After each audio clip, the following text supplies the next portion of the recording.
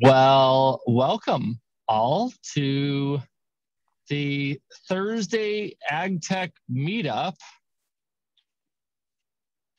It's really great to have you here today. I'm Steve Mantle, and as long as my cell coverage works fine under shade cloth in a blueberry and cherry set of blocks, we'll be just fine today. But I think some of you guys can relate to that.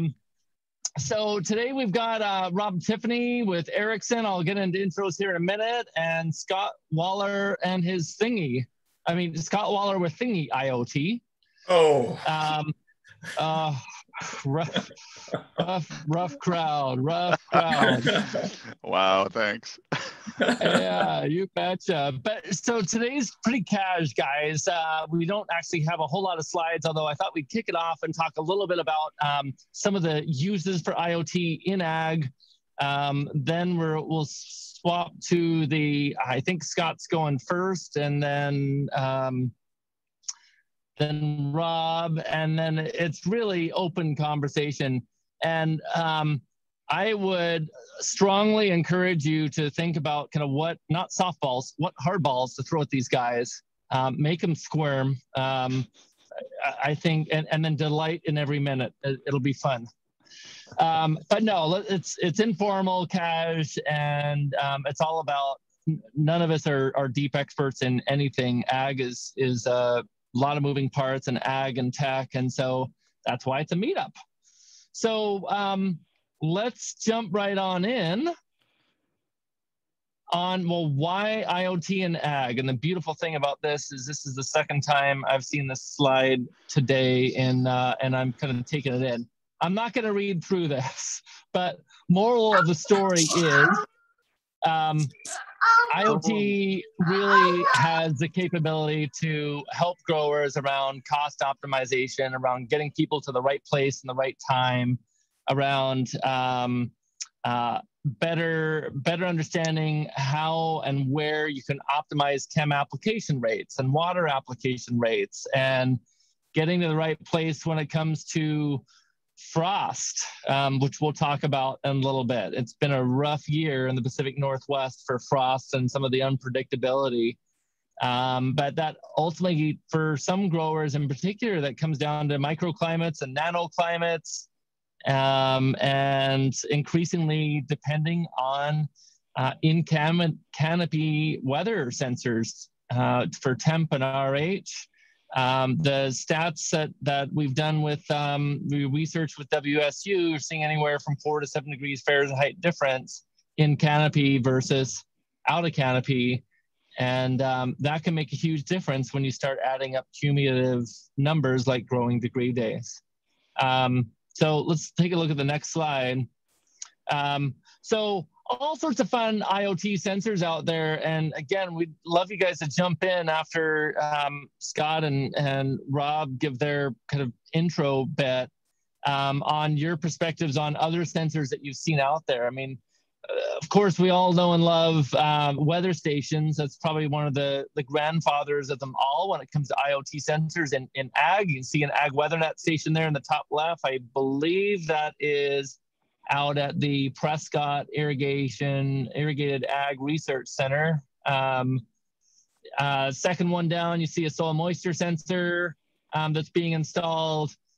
Third one down, you see a drone that's being driven out or flown out in one of the Smart Orchard locations last year that's got an array of sensors on it. Center section here, you see good stuff. In fact, if we're all really brave, I'll show you one here in action here, but a Green Atlas ATV that's got cameras and LiDAR, and on the front of it, soil sensors, or spectrometers, I should say, GPS, and so on, all kitted out. Top right, you see a smart sprayer that's got all sorts of IoT sensors on it and the ability to control, in this case, the solenoids on the back of each individual sprayer. And then more of a variation on a theme there on the right, one of our new hires, Kayla, on the left-hand side, looking quite perplexed as to when is he going to stop talking as I'm standing in front of the ATV. So let's go to the next slide. So spring blossom, man, it has been an interesting time of year. Why don't you go ahead and kick that off on the video there. Nicely done there, Ian. So this was out on Orchard 2.5 weeks ago, I believe. Cherry blossom, I believe we're looking at here. And kind of fun times coming through with the herky-jerky zoom action and zipping around under shade cloth. Really what we're seeing, you see the second one already down in Walla Walla area, cherries have already, somebody correct me, I'm going to say it wrong. I think it's shuck split, but basically emerging already post blossom. It's kind of crazy. We just had been out in blossoms last week, and already you're seeing the cherries. And then bottom right of I'm seeing right here on my 4-inch screen is one of our grower partners that's doing all hands on deck to water and try to save from frost just a week and a half ago. One of the growers we talked to in the last couple of days, most of their cherry is entirely a write-off due to extreme temps where they just could not get ahead of the frost, and it was down to 22 degrees. Interestingly, not too far down the road, another grower actually had no losses at all. And part of it is that they're a much more heavily sensorized orchard, and it helped them get to the right place, right time.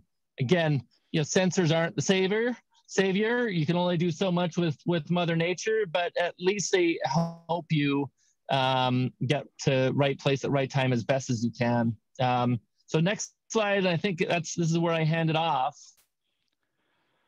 to the thingy guy, Scott. The floor is yours. Hey, thanks, man. You know, it's fun to always work with you, even when even when you laugh excessively about the thingy name. But hey, that's why we do it, and that's why we're catchy, and that's why we work in this space. But so I'm Scott Waller, CEO and co-founder of Thingy. My partner and I, he's down in Australia. He actually might be on this call. Andrew might be here, but we started back in 2017 building the wildfire sensor while we're at Cisco, and that's turned into a whole bunch of stuff. But what we've been focusing on really is solving the communication problem, right? And we focused primarily on LoRaWAN as a connectivity method for long range, low power, you know, really small, low cost sensors that can really in agriculture tell the story, as we like to say. I think we coined that term last week, didn't we, Steve? But it's you know, what we're trying to do is figure out the right sensors. It's not about just throwing sensors out the field. It's gathering data, telling the story of what the crop is doing, what the weather is doing, like in a microclimate. We have so many microclimates in these permanent specialized crops that really don't exist in commodity and row crops. And so how can we bring the right technology to really monitor and metric what's going on in the field to tell that story, so then we can create actions based on that. So when you look at things like frost, you know, it's amazing how folks will look for their frost control. They'll look at the local weather station. So maybe if you're down in the Zilla Valley, the Yakima Valley, you're going to look at Topanish as the site. Well, that's, you know, about 7 miles away and about 500 feet in elevation below you. Are you going to base your frost control methods based on your crop, based on that data there, versus more hyper local or nano loco weather stations that we can deploy? So we're trying to connect those things as well, right? And we've talked about this a lot over in past webinars, and that's around you know, connectivity is not guaranteed. LTE is not guaranteed everywhere, and it really depends on where you're at in the use case, and to try to solve the connectivity problem so we can get data and insights that actually create actions and applications on that. So you can go to the next slide, Ian. Go ahead and skip this one. So it's funny. Steve and I, we cross paths a lot, and we cross paths more and more lately. Whether it's back in the Microsoft days or ending up on an AgTech call with WSU in a breakout room. I think it was last year. I texted him a couple weeks ago, and I said, "Hey, Steve, where are you at? I'm going to Missoula for some fire science testing." And he goes, "Well, the funny thing is, I just left Missoula. I'll meet you at exit 70." And so it's a small world. Steve's driving around, with ATVs everywhere, and I'm out installing LoRaWAN networks as many places as I can, putting smoke sensors out, and it's a small world. And I think what Steve and I, when we first started working on some of these projects together, is whether it's a smart orchard or really looking at how in the tech industry and in the ag tech industry specifically, everyone has their own value and strengths. If we do things in silos, we're never going to get anything done. Every farmer is going to have 52 apps on their phones. What can we do collaboratively, right? Steve, those guys in Innovate Ag have done a great job on data sets and machine learning and vision. We're working on telemetry, low-cost sensors, air quality, and then there are others in the connectivity space, like the Pocket iNet guys or smaller WISPs that are out there providing connectivity with CBRS and private LTE. It's going to take us all together working in the ag industry, I think, to solve these problems. So it's not about just launching one product and vertical in the market. It's about, I think, collaborating. And I think one of the things that we do really, really well together is partner in the research side, because just creating a sensor and bringing it to market versus validating it, ground truthing it with the scientists, with the ag leaders, I think that's where we get really meaningful data and insights that we can action on versus just some nice shiny little product. So next screen. So people ask me about LoRaWAN all the time, right? First of all, what is, we won't talk about it here because this is not a connectivity conversation. There's other webinars that we talked about, but one of them is like, what is long range for LoRaWAN? And people will talk about in Europe, they've, from a ground station to a satellite, they were getting 800 kilometers. But this is actually out in the Yakima Valley. I've been seeing consistently from, so on the right-hand side, there's a weather station from Barani, and it is a LoRaWAN-based weather station sitting on top of one of the poles in the smart orchard. I'm getting from about 24 miles away from that little antenna and gateway at the side of the pump house. I'm getting a really strong signal, and we're getting, small amounts of data. And what we're trying to do is, again, we're not trying to stream megabytes of data. These are bytes of data.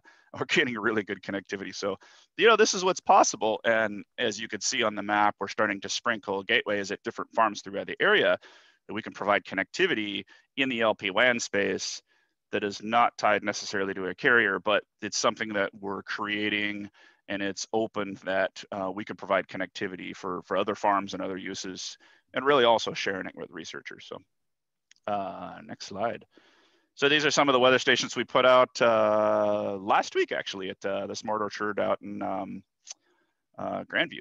We got just an anemometer that it's all solar powered, a small little compute unit that has a LoRaWAN radio in it on the left-hand side there. In the middle is a rain bucket and a temperature, weather, humidity station. It's got a solar panel on top, runs indefinitely, transmits high-grade weather station data every 15 minutes. And these things are about $500. So, and the great part is unlike traditional weather stations, it's not tied to a data logger. There's no wires.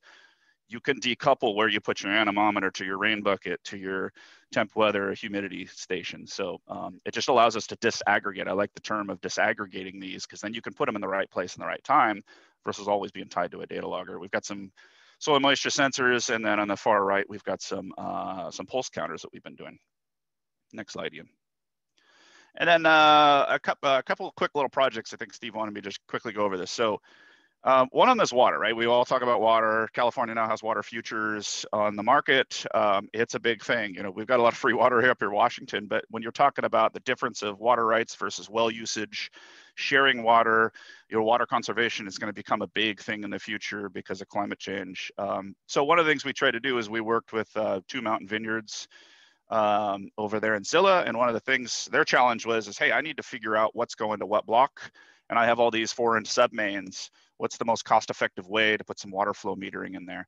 And so we found a solution along with pulse counters that you literally PVC this little saddle onto it with a couple straps. You drill a hole through it once the cement is set. About 30 minutes later, you plug in a small little transducer, and for a couple $100, we're measuring water flow throughout all these vineyards. And so they know what water goes where. Beforehand, it was back of the napkin. I've got X amount of feet of drip line, gallons per minute for emitters. It's really a guesstimate. So now we have real-time flow that, to be honest, from whether it's wells or submains, things like the Department of Ecology are going to require down the road. So just gives us valuable insights on water flow. Next slide. I think it's the last one. And the other one in ag that we've been doing is really around, other than bringing soil moisture sensors from different manufacturers in and different weather stations and asset trackers, et cetera, based on LoRaWAN, is we spent a lot of time with our product, which is an air quality sensor. It has particulates and multiple gases. Really, it was around detecting wildfires and the byproducts of combustion. But we've seen uses to where now we want to figure out, with partnership with the universities, what are ag workers being exposed to out there when they're in the middle of harvest. And like last summer, we had a huge amount of smoke in the Yakima Valley. So what can we do from prevention mechanisms, but also because there is now small air quality and electrochemical sensors, we can detect things like possibly ethylene and see spoilage of apples out there. And how can we shrink those down into really small sensors that you can deploy on a battery to detect something and run for 5 to 10 years. So there's a lot of opportunities in sensors. And again, connecting them has really been the challenge we've been trying to work on. And it's not one size that fits all. Satellites on the horizon, pun intended, and there's a lot of opportunities for growth here. But I think one of the big premises is, with Steve and us and others partnering out there, 5G Innovation Lab, let's really try to collectively work together and figure out how we solve these problems, put them in one large repository that's really useful for the growers. That's all I think I got. I like to talk. I'm done. I got your turn. Woo! Woo! Now I get my wine. Go! Oh man, I don't even know how to follow all that up. That's so awesome. Come on, you're the highlight. That's a slick handoff. That's a slick handoff. Yeah, absolutely. So Rob, Tiffany, if I look like death warmed over, I got my second COVID shot yesterday, and so it's the day after, and yeah, I feel like hell. It's great, but I wouldn't miss this. I'm here for you. I'm loving all the LoRaWAN talk. It's good. It's good. I have a lot of friends who are involved in that space for years, so I'm definitely a fan. So currently, I'm the head of IoT strategy at Ericsson. If you don't know who Ericsson is, they're a Swedish company that makes cellular gear, hardware, antennas, core networks, all that stuff, and they sell it to mobile operators. It's kind of like Intel inside. I notice a lot of people in the US oftentimes have no idea who Ericsson is. They know who Nokia is because they make phones, right? Ericsson used to make phones a long time ago, but they stopped. And then, of course, some of us lived through having to get really thick skin through the Windows Mobile days at Microsoft and having to do executive briefings and just having arrows shot at it. Oh, boy. And so that was brutal. I miss the good old days before they launched the iPhone when it was just us and BlackBerry. That was a lot easier back then. So you can imagine, just from Ericsson's perspective, obviously, gosh, you can count on one hand, maybe two hands, the companies on the planet that make 5G technology. And so Ericsson's one of the major ones. And that's kind of the big drumbeat. We're rolling out 5G all across the world right now. And, a lot of people talk about 5G, like it's faster, it's lower latency. From my perspective, I think some of the more important aspects of 5G is greater capacity from the same gear. And so what I mean by that is, obviously I've been doing this IoT stuff way too long, since the 90s. And you always have these potential bottlenecks with communications technologies, right? And so if it's Wi-Fi, you only get a few dozen people connected to one Wi-Fi router. If it's normal cellular, even today, you drive by a cell tower, there's only like 1,200 people or more connected to that thing. And then it goes down a tower and there's a backhaul network and all that stuff and fiber and all those kind of things. The great thing about 5G, especially as it relates to IoT technology and getting more sensors out there, is it's just, I don't know, 100x, 1000x more capacity. Basically, you can do 1 million concurrently connected devices within a 1 kilometer range around a cell tower with 5G. That's a huge deal for those of us who are in that space where we want to get a lot of data off a lot of sensors, a lot of sensors with a lot of individual data points, right? All these smart city efforts, you can imagine when we're doing that whole V2X connected car, talking to streetlights, talking to other cars, as it turns out, that wouldn't have worked until we got 5G, because it turns out there's not enough capacity in the network. It would have clogged up really fast. So that's really helpful from a sustainability standpoint and power usage. It's the same gear, same or less energy usage for, 1 million concurrent devices versus maybe a few thousand. So you can kind of do the math there. So it's all good. We do stuff like connection management. I know that sounds random. I'd say it's probably more focused on cars than anything else in fleets. Normally my kind of rule of thumb, if it's outside and it's moving around, that's typically when someone thinks about using cellular, right? Because it's got to just roam around, right, and have mobility. And so we have a global platform that allows, I think it's connected to about 36 mobile operators around the world. But the takeaway is, if you're making a machine, you're building a car, if you're building a new Toyota or a Volvo, or you're in Shenzhen making a machine and you need to bake in microcontrollers and modules and everything so that machine is ready to do its thing when it's flipped on, if they're part of that network, it just takes a lot of friction out of it. It's like, could be made in Shenzhen, somebody in France buys it, they turn it on the first time, and there's a pipe, right? And they can connect. Just like when you're roaming on your phone, like you're landing in another country and you get the little text message that says, hey, welcome to the Netherlands or whatever, right?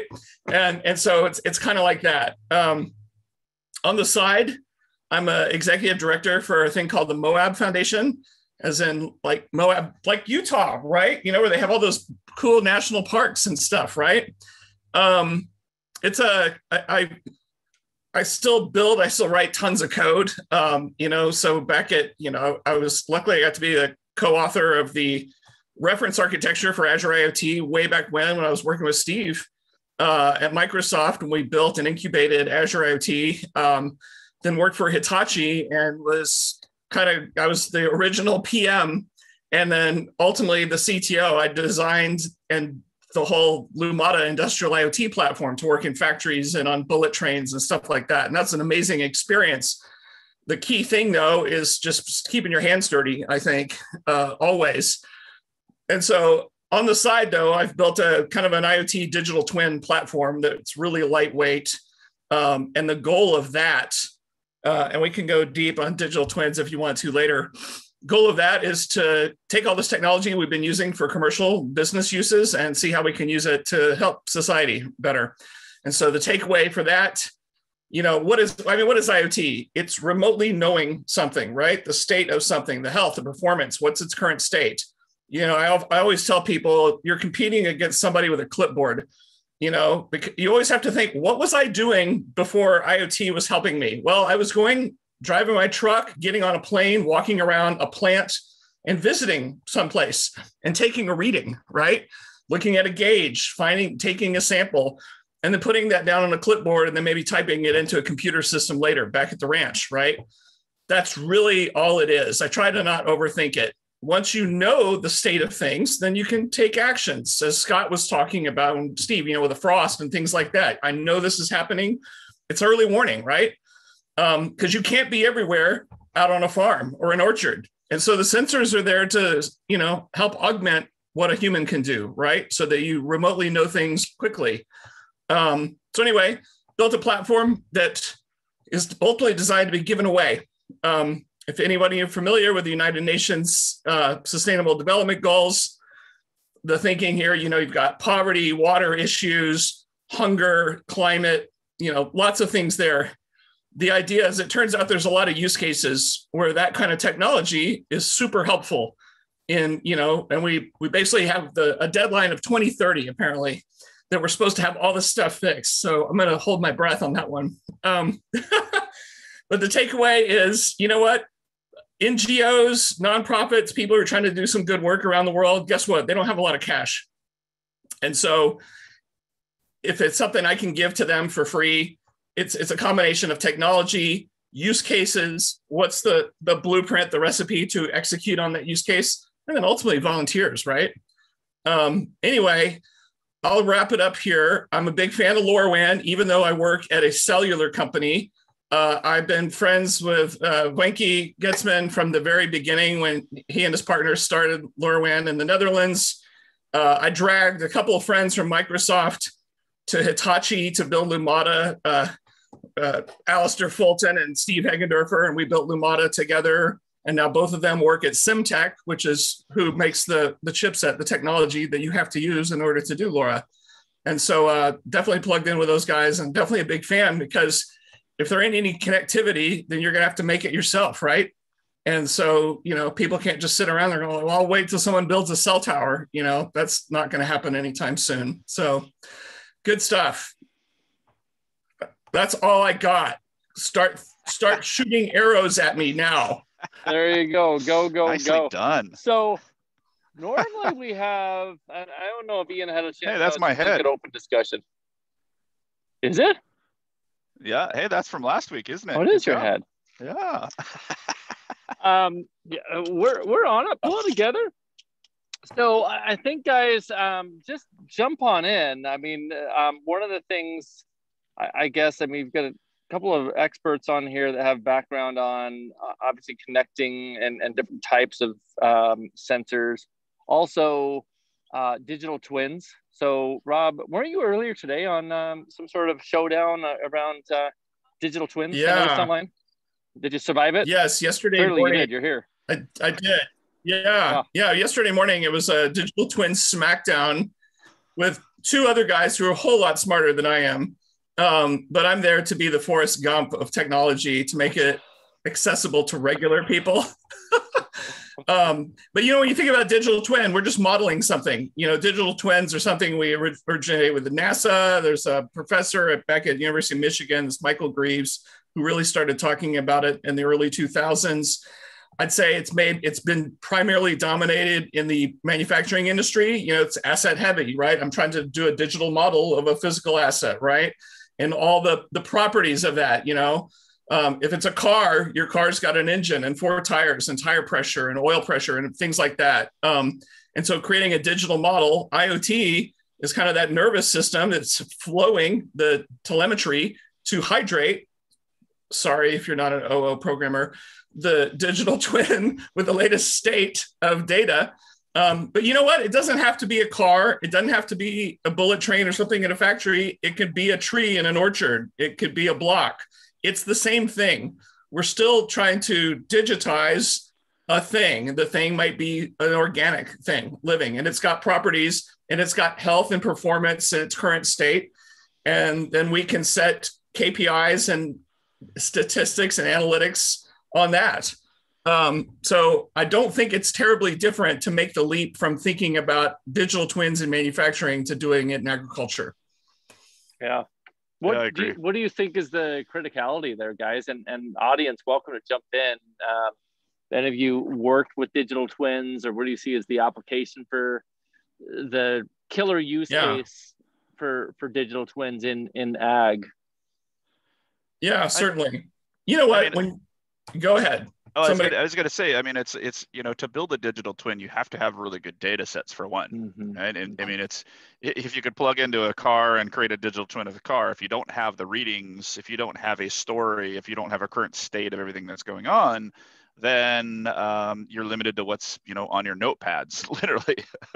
And so, at what point do you take, and maybe your perspective, Rob, is around digital twins, around the collection of useful data to be able to have a digital twin of something, whether it's an organic or inorganic object, and then be able to model changes, right? Because really what you're doing is you're saying, this is not the real thing, but I want to model based on data, programming, algorithms. I want to be able to say what would happen before you actually maybe go execute it with, some automation down the road.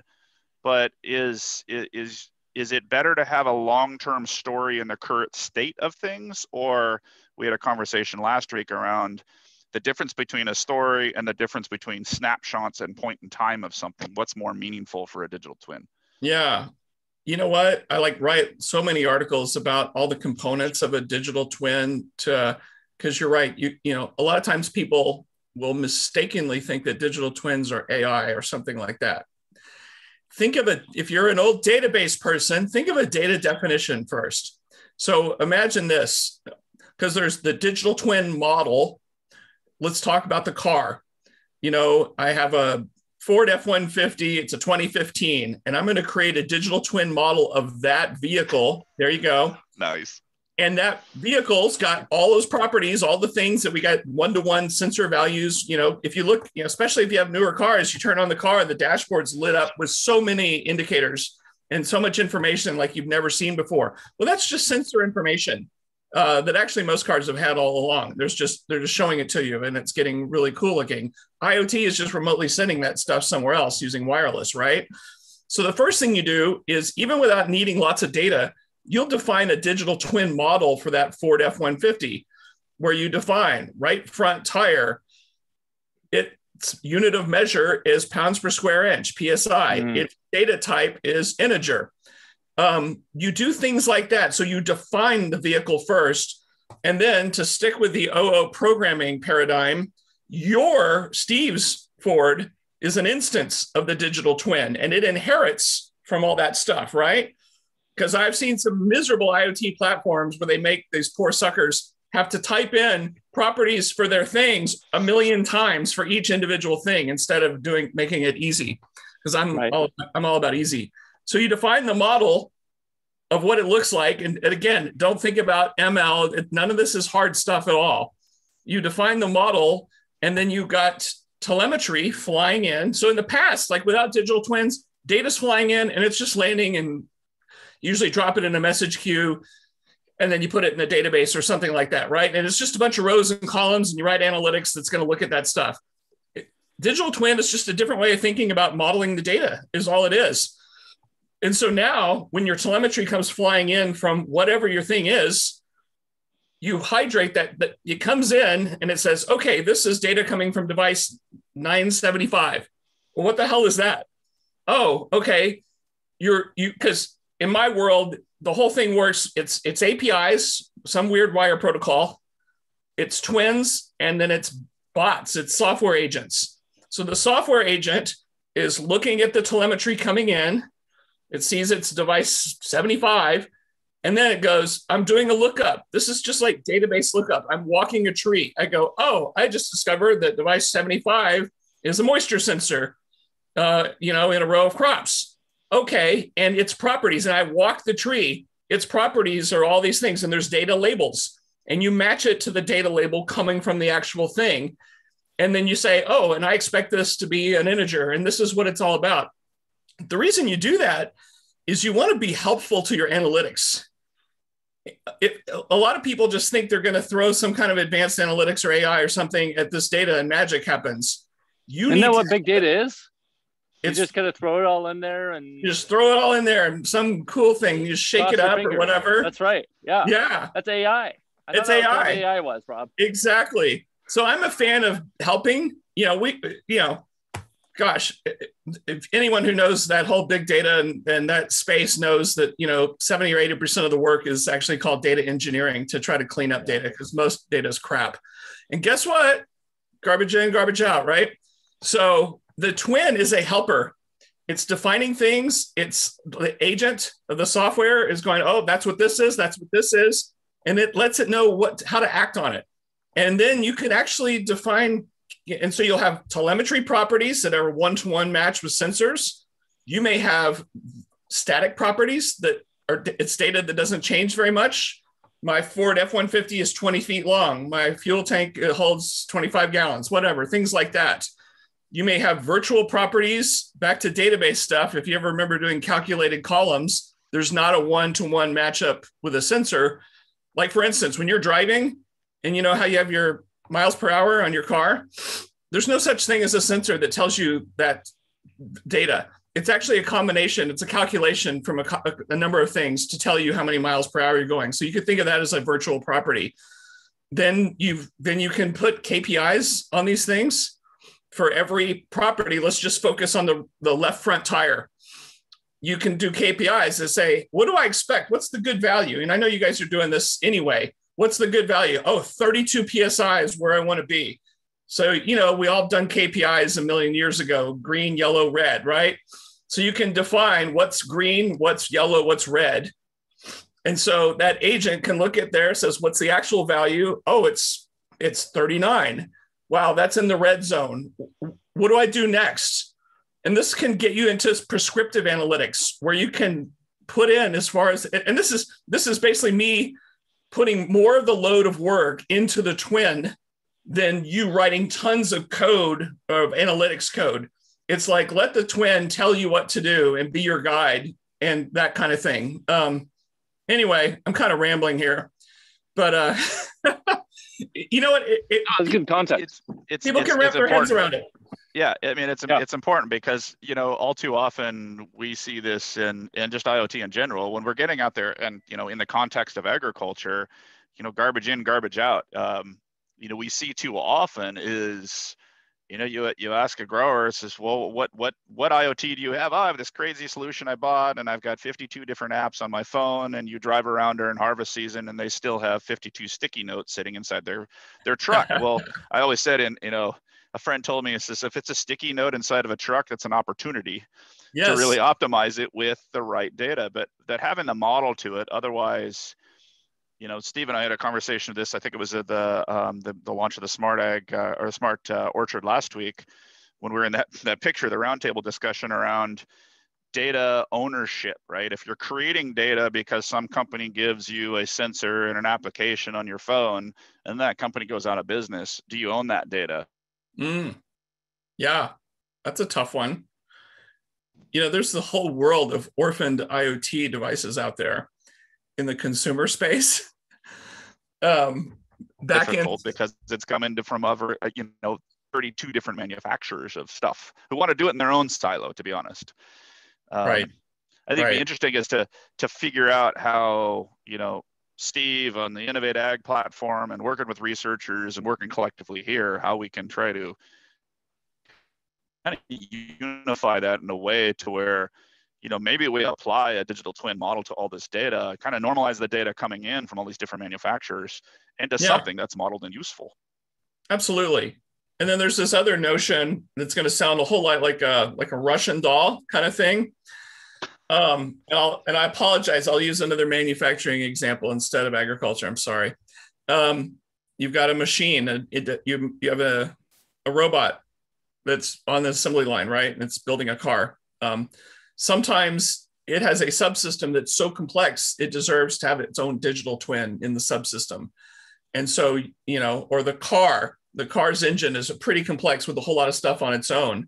And so the car is a digital twin, the parent, and the engine might be a parent-child relationship. And its properties can have causal relationships to bubble up to the whole car. Kind of like when you go to the shop and the guy goes, I don't know, I think you got another 10,000 miles and the thing's going to die or whatever. Digital twins can help you map those relationships. And then you can go bigger than that. Things that sound like a group, you can say, oh, I've got, and everybody looks frozen. You got to hate it when everybody's frozen. Things that look like a group doesn't have to be just a static group. A whole bunch of, industrial robots come together and they make something we call an assembly line. But that assembly line, a group, can be a twin itself with its own properties. And so causal relationships and property mapping can bubble up to that assembly line. And you can imagine just going from there, a bunch of assembly lines turns into a factory, right? And throw digital twins and the flow through these causal relationships with properties, you all of a sudden see a living organism kind of, right? And you can absolutely do that, in an orchard, right? What's the vigor of the tree? What's the block look like? You can pull all that together to try to get a larger and larger view of the whole thing using this way of looking at it. Makes sense. Hey, I'm seeing a handful of questions going to pop in here if you guys have a chance to look at the chat as well. And I'm fighting AT&T not working so well out here in No in the bueno. boondocks. But one of them was around digital twins and opening up to predictive twins, I think, if I can get to that page. You know what? Just think of, you're not doing whatever it is you're doing. If it's simple, if this and that stuff, all the way out to ML models, obviously you're not doing it against the physical anything. And so, you know, step one is make that twin of the thing. And then everything you're doing is acting on the twin, right? And so whether it's, and remember, over time, you know, you're doing time series. So you have the latest state. And so what's the current twin of the thing that you care about? And then the historical state of the twins going back in time. You may have heard a term called digital thread. The thread is that historical state. You know, if you think about building a machine of something, it's from birth to death. The whole life cycle of that thing is captured, you know? And so, but anyway, whatever the analytics are, and if it is predictive stuff, you're just applying it to the twin itself. And the historical state of the twin is going to give you some of that information you need to find that needle in the haystack, right? And go beyond just kind of reactive early warning to, you know, being able to look around the corner. Yeah, I think the history part is the key part of that. Yeah, totally. There was a question about LTE needed for JPEG images, camera traps. I'll grab this one. I think it's pretty timely. Steve and I were talking about this literally, I think it was last night or the night before, around how do we get a lot of training data from imagery, right? Obviously, Innovate Ag's been driving green around gathering terabits of data from orchards. But how do we take that data and really get it to the cloud? And it is a challenge. I think, you know, the platform that I've been talking about is all around connectivity is difficult, and it completely depends on where you're at. Some places will have LTE coverage that's good enough to take a LTE enabled Wi-Fi trap, a Wi-Fi camera trap. Or you might use Wi-Fi if you got a hotspot there. You might have to use to satellite. One of the things we're trying to look at from a how do you create smaller sensors to take training data that you might already have. For example, we're going to take some camera traps. Steve and I are going to deploy them next week out there and look at the blossom to the apple. And historically, a couple times a day, let's take some snapshots. That might be completely offline that we're gathering that training data. We'll go train it in the cloud. There's some new products out on the edge that don't think about it as constantly streaming data in a very sparsely connected region, right? If you don't have LTE or really poor connectivity. So how about you take things offline, take it to the cloud, do a bunch of machine learning on it, process that training data, and then you're seeing new products out there. This is their Arduino Portenta. Rob, you've probably seen this. It was a big announcement earlier, actually late last year, but they actually released a LoRaWAN radio. Now, LoRaWAN is bits per second, not megabytes per second. Right. And what you can do is you take the training data with TinyML, inference that training onto this device, and then say, you know what, I've captured an algorithm that this tiny little camera can then look statically, maybe at the blossom as it grows all the way into fruit. And with a high level of probability based on your training data, I only need to send a message that says this. I hit bud break, I hit bloom, I hit maturity and color and vigor of this apple. Only transmit that data, which gets sent over a single packet 24 miles away. You're also saving battery life. You don't have to go out there and put large solar panels, et cetera. So I think there's a trade-off and there's an opportunity to do both. There's a need to capture data more streaming in real time, but then there's also this, how do we take that useful data and not just garbage in, garbage out, throw it in a data set somewhere. Let's train it and make it useful with smaller, more cost-efficient devices that, let's say, an orchard can then say, hey, for $100, I'll go deploy a dozen of these out in the field and really try to get actionable insights about what the state is. I think, Rob, to your point, otherwise you're constantly having to manually drive out there. And if you're not there, you're not going to see it. Right. Absolutely. You're constantly putting things on a notepad. How can you create some of these insights and this data collected over whatever medium to then, be able to, process it in a different way and create a different set of sensors. So this is kind of the transition we're seeing as well. Absolutely. On the side. Yeah. TinyML is cool stuff. And, just something to piss off all the cloud people, even though I was involved in that. there's no connection between the cloud and IoT. I know a lot of cloud hyperscale players try to create the illusion through marketing that it was an essential ingredient. If you can do the stuff with tiny compute or edge compute nearby, just do that. There's no rule that says you have to send something back to a distant cloud, especially if you've got constrained connectivity and things like that. You might have all the horsepower you need. I mean, it's just another server, right? And so whether it's your Arduino, whether it's some kind of just incrementally larger edge compute kind of device that's talking to a bunch of things, or something in the packing house, it's the compute is compute, analytics is analytics.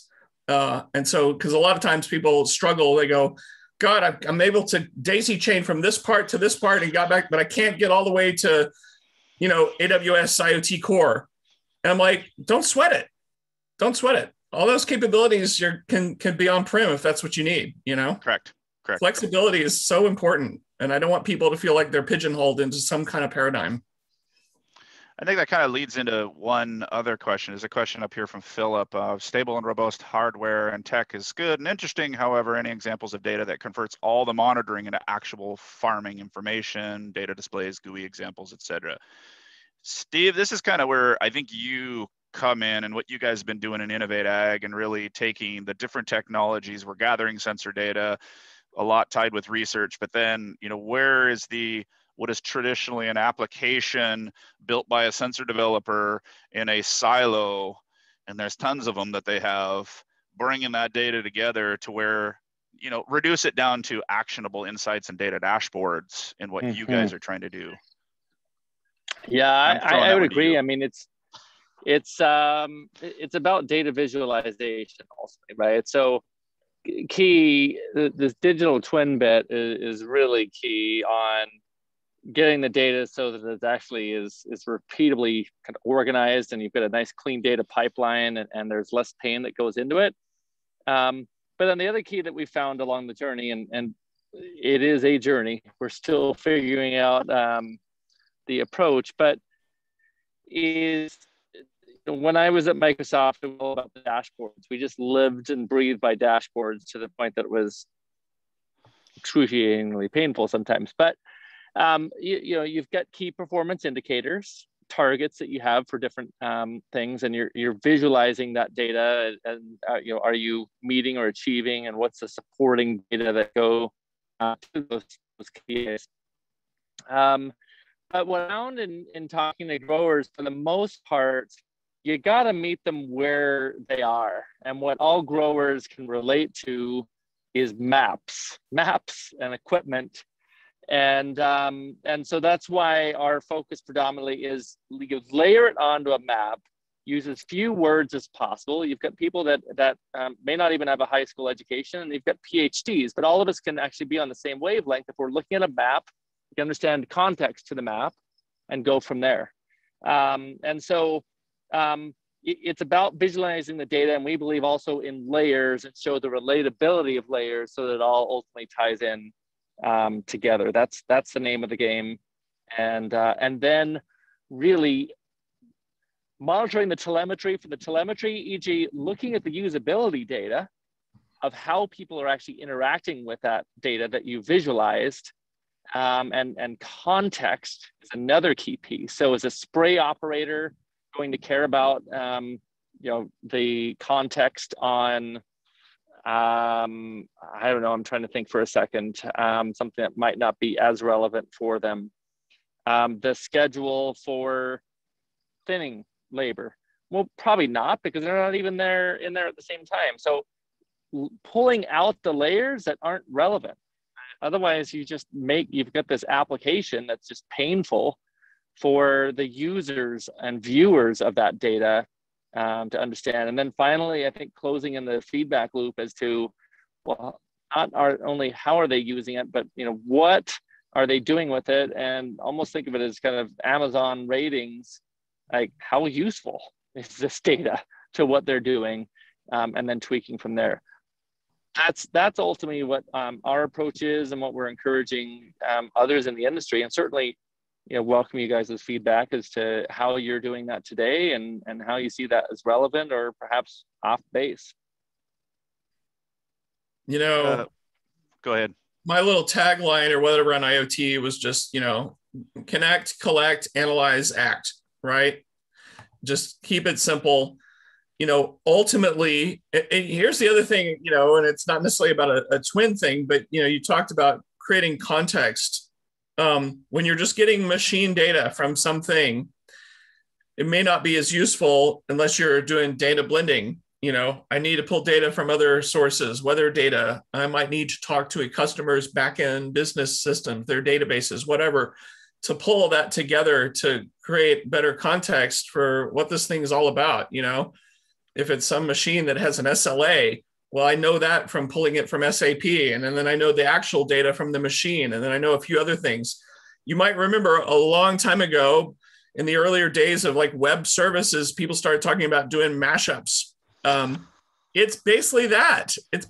You're doing a mashup. And so the machine data, the sensor data by itself, sometimes that's all you need, but sometimes you need to blend it with other things. And you can blend that into the twin if you want to have a better picture of what's going on. And then, as Steve said, though, sometimes it's not relevant.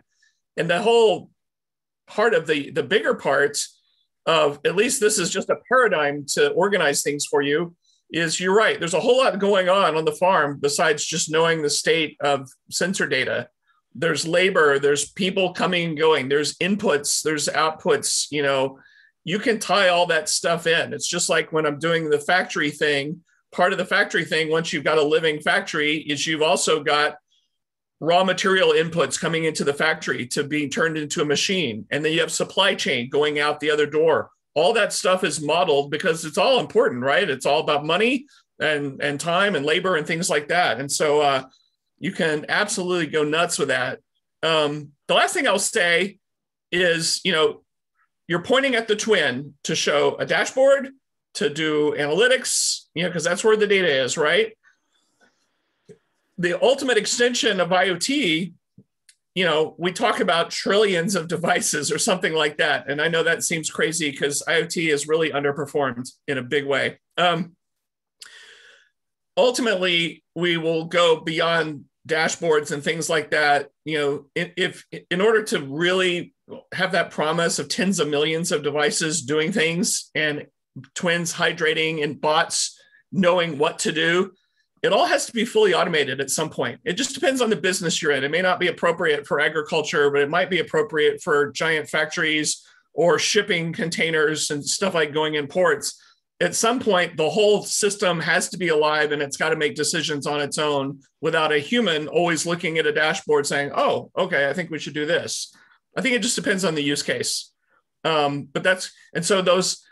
If you, another old term from databases, ETL, we move data around from one database to another. The notion of, let's say I've got telemetry coming in from an industrial robot and it's hydrating the twin and I'm doing analytics and I'm doing some ML and I determine that machine's going to fail next Thursday. And you always talk about, I got to fix it before it fails, right?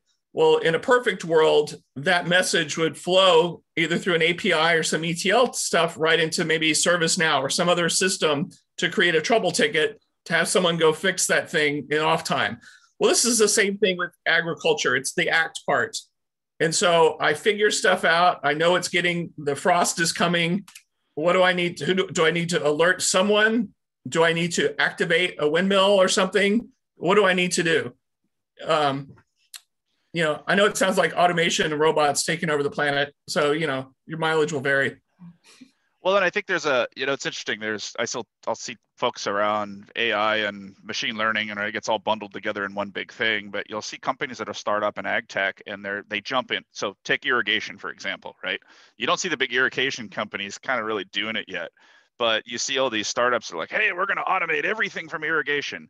But I'll tell you what, until you have basic data around where your water goes and what are kind of the challenge points around, okay, I've got a break in the line because a coyote decided to chew on the drip irrigation line, or a rat decided to eat through the cable that powered the valve. Until you actually build trust and credibility in the data that you have there and how your system's operating, there's no point in going full rotation into full automation, because we've seen too many companies, actually, especially in the irrigation space, fail because of that.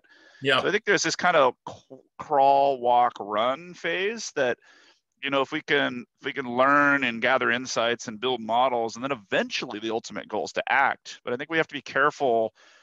You know, someone says right here, yeah, it takes a community to make a better farm. And I think collectively, how do we make sure we get the right sets of data, the right sets of connectivity for a million different use cases? Because it's different than, you know, commodity and permanent crops, Right. and us working together on things. And whether that's, you know, building a platform that we can all collaborate on, make it open, break down data silos. I think there's a challenge out there, but we got to prevent not over rotating to the full AI automation side. Totally. You gloss over everyone else in the process. Absolutely. You know, because I used to drive submarines in a former life. And I remember way back when the Soviets built the fully automated subs, like you're flying the Starship Enterprise, and it didn't work out for them at all. It turns out having people walking around and taking logs and stuff like that, and lots of eyeballs, almost like pair programming, turned out to be safer. There's your random submarine quote for the day. Anyway. Said the guy that's from the submarine. Yes. Yeah, exactly. No, because, you know, full automation, right? You have to trust but verify, or these sensors, who's watching the watchman, right? Yeah. There's a lot of questions in here. It's hard to sift through them all, Steve. I don't know how you want to take this, because I think we'll probably run out of time. You know, there's stuff around hardware and software and data dashboards. Maybe some of these we key up for another one, but you know, there was a question I think Michael had that I can answer real quickly around hardware. It's like, you know, go ahead. There's a lot of stuff in IoT that you can tinker with and play around with. And I got this notion because we build stuff, and then we're also an integrator. So we look on both sides of the wheel and we go, hey, is it cost effective to go build it yourself, hack it yourself in your garage? I'm literally sitting in my garage. I got lots and lots of Arduinos and ESP32s and all that stuff. But when it comes to connectivity, if there's someone in the area, so like LoRaWAN, you know, it's not like Europe where it's ubiquitous. It's everywhere, right? Vink and those guys and the TTN, they build a great little platform, and the Semtech guys have really created an ecosystem, both on the sensor side and the network side. Here in the States, if there's, you know, the more we can partner on research and agriculture, and if I'm building connectivity like across the state of Washington, then yeah, let's use my network, and don't waste your time on building your own open source gateway. There are plenty of commercial options out there. Same thing I look at with sensors. If there's something that's needed, we'll go build it. But if there's already a commercial, you know, anyone could build a temp pressure humidity sensor, but hey, these guys out of Europe, a SenseStick that runs on 2 AAA batteries for 10 years and transmits really, really good data. You know what? It's $100.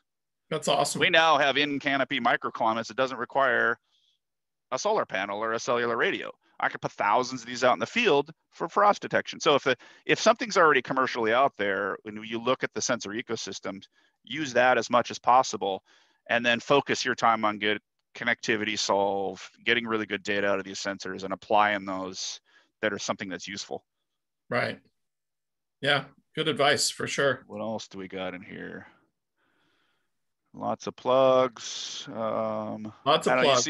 You see anything else, Steve or Ian? Steve, you there? I mean, if anybody's questions didn't get answered, or you feel like you have a question, you can unmute yourself and ask away, honestly. Yeah, if we accidentally overlooked it, because so many were coming on all at once. A lot of good questions in there. Yeah.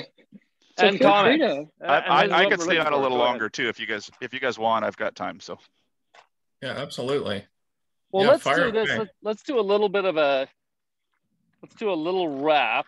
I think the key thing, Ian, help me out here, is he had polls, but that was really more for the outset.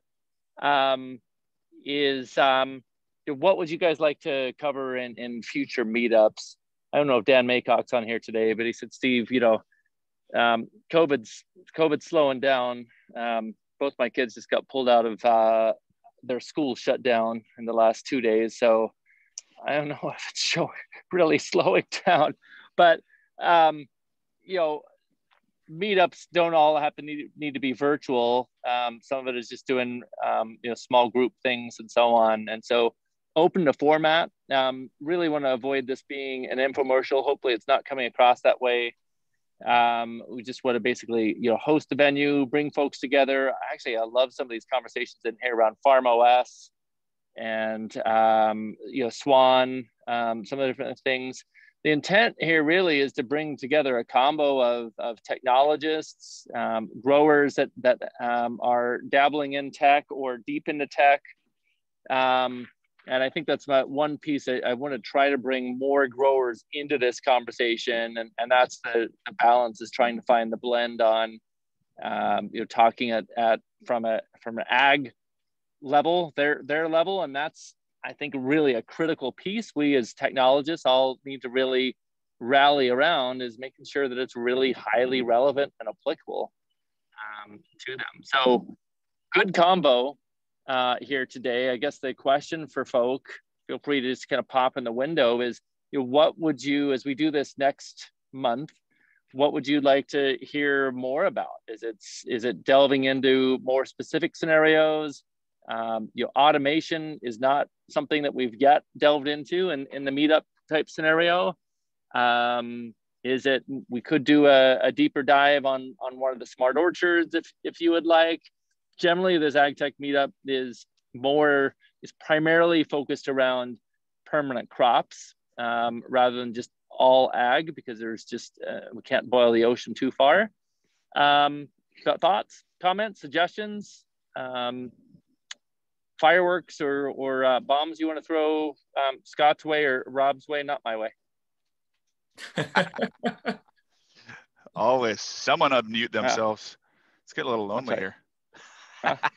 Really hoping someone throws a grenade over the wall at us. Right, exactly. Yeah. Tuck back down. Got to make this interesting, right? We got to stir the pot.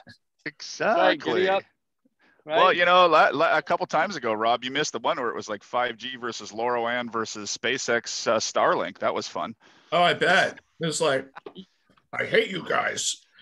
But you know what? The other part of that is that connectivity. But, like everything in IoT, whatever the industry, it comes down to cost too.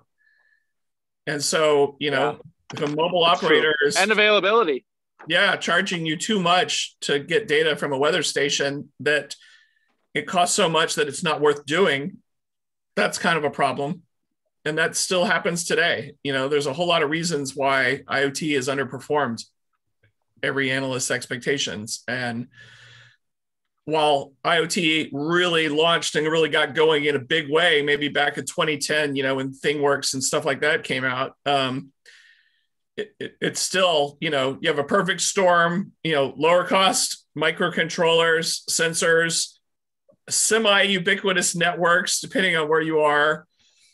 Capturing data is a no-brainer. Storage, especially in the clouds, like going to zero.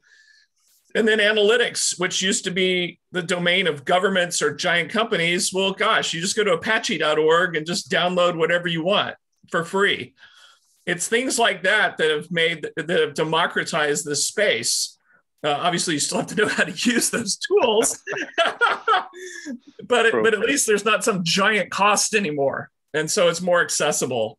But when you put all those things together, and it's great to do stuff in the lab, and then when you deploy 10,000 things out there, and all of a sudden it's like, oh, wow, it got really expensive.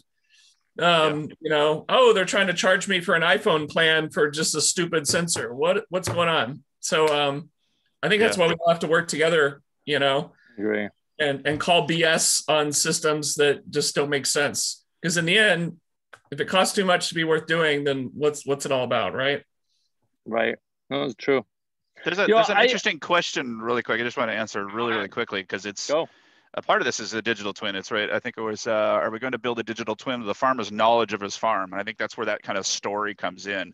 I think, are we going to be able to digitize everything that was in your mind over the past 50 years? Maybe, maybe not. That might take some time. Someone's going to come up with some technology to scan a bunch of, little yellow sticky pads. But I think, like what I'm starting to see in irrigation is we can create that by passively monitoring things like the irrigation system because someone is still going out in there and turning valves on and off on their ATV by hand X amount of times a day as a part of their irrigation plan. They might not have everything fully automated. But at that same time, if we can gather those insights, you're building a digital story of the human interaction of that system. And I think if we think of it that way, you're passively gathering data that is useful down the road. And now Steve is now in his ATV, and I think he's going to drive around. Woohoo! Excellent. Excellent. You know, the digital twin of the farmer's knowledge is not that far out there. I've certainly worked on and written some papers that sound really freaking dystopian about digital twins of just employees at companies where, you know, like in the same way that I often will tell, I like to use a car as an example for a digital twin because it's something everybody understands. And a lot of times you might say, well, open your glove compartment and pull out the owner's manual. That's the digital twin of your vehicle. Well, with people, likewise, you can imagine the employee manual, right? Or what's your role? And so when I talk about a digital twin model being or defining, you can imagine using a digital twin to define an employee working in a cubicle or a farmer with lots of knowledge, and it's got properties and it's got history, and you can start packing that stuff in there. And how that farmer interacts with other people or machines or customers, you can imagine those turning into APIs, right? And then software agents bring it to life. So, you know, we had to make things a little weird and dystopian today. Guys, I need a jam. Feel free to stay on if anybody wants to kind of continue on the conversation. This has been good. I think another food for thought for us is for future meetups is tools, geospatial tools, that type of thing. And if there's interest in that, certainly put a note in, and we'll look to bring that at a future meetup as well. Thanks everyone for joining. Thanks very much to our hosts or experts, I should say.